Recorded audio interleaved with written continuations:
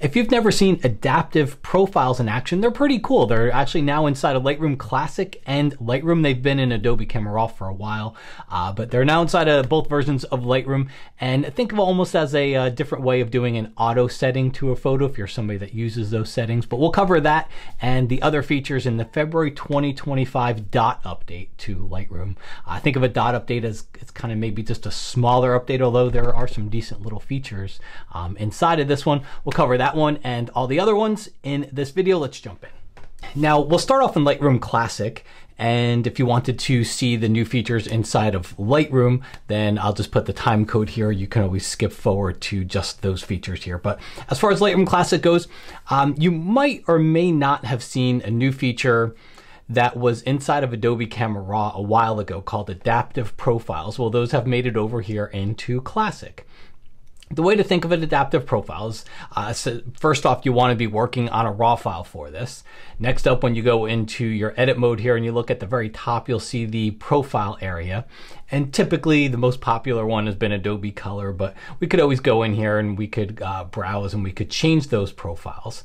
Well, you'll also see an adaptive section down here toward the bottom, and you can see there's an adaptive color and there's an adaptive black and white. So the way adaptive works, profiles were always just a different starting place. Okay, whenever you see an image anywhere on any screen anywhere, it has a profile applied to it. It's the fingerprint of whatever software, whatever screen that you're looking at. So we could always come in here and essentially change that fingerprint. It's a different starting place for your photos, and Adobe's always given us a couple of different points that we could use, and we could always create our own or buy presets and things like that. So adaptive is just, the way I think of it, is almost as a different type of an auto setting. Okay, and an important point is that if you're going to use an adaptive profile like I have here, you generally wouldn't want to use the auto setting inside of your edit settings. So you're not going to use them both at the same time. But with adaptive, I'll go ahead and click on it. We'll close this up. I'll just hit the backslash key, and you can see that's before, that's after, before, after. Typically, our profiles would change things like contrast and color. They didn't work too much that I would find from highlights and shadows and overall tone of the photo. And that's where I see the big difference between the adaptive profiles is they do. Again, look at the before, look at the trees in the foreground. There's the after, definitely changing things. If you were to look at this area off in the distance, you'll see that's before, that's after. So what I'm seeing is a little bit more contrast to it, and I'm seeing actually more definition in the clouds, which actually tells me that it's going in there and it's doing something to the overall tone in the photo. So again, you can choose that here. If you are going to choose that, don't use auto. Adobe will recommend, if I click it, it even says for best results, don't use auto and adaptive together. And if you do use adaptive profiles and you have an HDR capable monitor, which a lot of people do have, I won't get caught going down the rabbit hole of HDR because you can't really see it. The screen recording software won't show it to you. But all I'll say is this: if you use HDR editing mode, you'll never want to go back. And I'm excited to see, that's not a new feature here. I'm excited to see where that goes in the future as more and more apps, more and more things start to support it.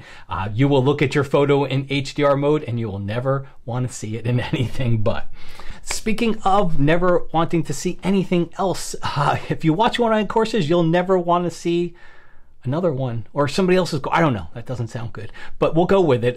This is a very quick word from our sponsor. I've got a course called From Simple to Stunning. Think of this as a creative workflow course. So it's not going to teach you the technicals. I'm not a technical person. I'm somebody that always values the creative mind over the technical mind. And the creative stuff is harder to learn. It's easy to look at things and move sliders and try to figure out what they do. But the creative stuff of what settings do I achieve, what settings do I use, and why do I use those settings, to me, those are harder to do. And the Simple to Stunning course is where I take just very simple, ordinary photos, good bones. You gotta have a good photo to start with. They're actually submitted by my customers, and I do a lot of creative work to them. And along the way, I explain why I'm doing that work to come to a what I consider a really cool outcome. So if you're interested in that type of a course, it's on sale, really easy to watch, includes all the photos so you can follow along. So swing by the website to find out more. All right, next up here, if we go up to the Lightroom menu on a Mac or the edit menu on a PC, we can go to catalog settings, and you will notice there's a backups tab here. So normal things that we could do up here at the top is look at the backup folder, choose how often we want it to back up, but now it actually shows you your backups here. So you choose your location, and then it'll show you the backups that are listed there. You can click on one, you can click on show, it'll show you where it is. You can click on delete to get rid of some of those backups or remove that one from the list there. So if you're looking to manage your backups a little bit more intuitively rather than just kind of try to remember where they are and go look for them later, that's a good feature to do it with. Public service announcement, go into your folders and delete old backups. You don't need them. They're taking up a lot of space, and I'm amazed at what some people tell me when I remind them of this, on how many gigabytes of old backups that they delete. All you need is the latest one. If you want to save more than that and you have a reason to, feel free to, but all you really need is the latest one. Moving on from there, I'm not going to actually demonstrate it here. I'll just put a little bit of an overlay of the video. There's an improved tether support for Sony, Nikon, and Canon. So you can click on the image in the tether area to set your focus point, and then you can also change your focus areas within there. So if you're somebody that shoots tethered, that's another feature. And then the last one isn't really that easy to demonstrate. All I can tell you is that when you're adding things to the photo, so if you're going to start making changes to all of the different panels, okay, if you're going to start going and start to do generative and eraser removes and things, and then come into the masking tool and start to create a lot of masks on the photo, what's going to happen is things are going to start to get sluggish, especially as you start to get a lot of masks in there. So they've just done speed improvements. I've seen demonstrations of it from people that have decent computers, and to see how it slows down and to see the results of how it works with a new computer, pretty staggering there. So if you haven't updated yet, maybe try it out. Maybe create an image with a bunch of edit settings and throw 10 masks on there, and then try to brush something, and you'll see how slow it gets. Then go and update your Lightroom and come back to it, and you'll see that it is a lot faster. Okay, let's flip over into Lightroom. So this is simply called Lightroom. The other one's called Lightroom Classic. This isn't called Lightroom Cloud. It's not called Lightroom CC. It's simply called Lightroom. It's actually the version I use. I don't really use Classic anymore, although I do most of my teaching with it because that's what most people still use. But they've got a couple of new features in here. So if you go under the edit settings, just like Lightroom Classic and Adobe Camera Raw have, we now have the adaptive setting. So you'll really see it on this photo. Again, you can see that's before, that's after, before, and after. So it's trying to adapt to the photo. You do have an amount adjustment here that you can always fine tune it. And then of course, if you wanted to, you could browse to all of your profiles and see all of them. If you wanted to include this in your favorites, because you'll see the favorites is always up here at the top.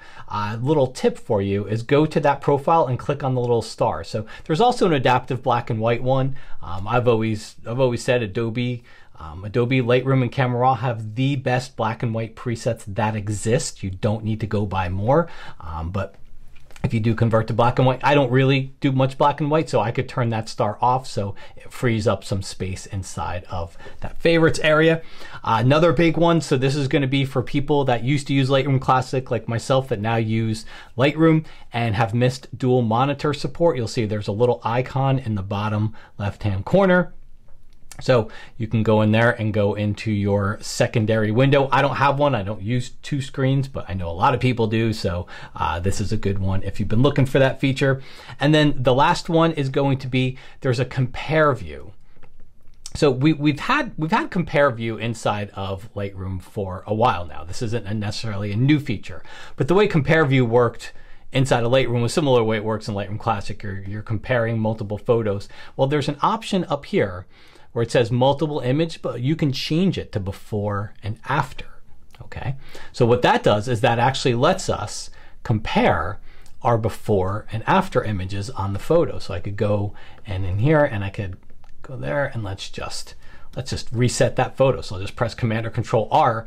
So now I can compare the before and after next to each other. I could swap them if I wanted to see the before and after from that perspective. So it's again, not that we couldn't see a before and after earlier, but at least now we can see them side by side, which can definitely help.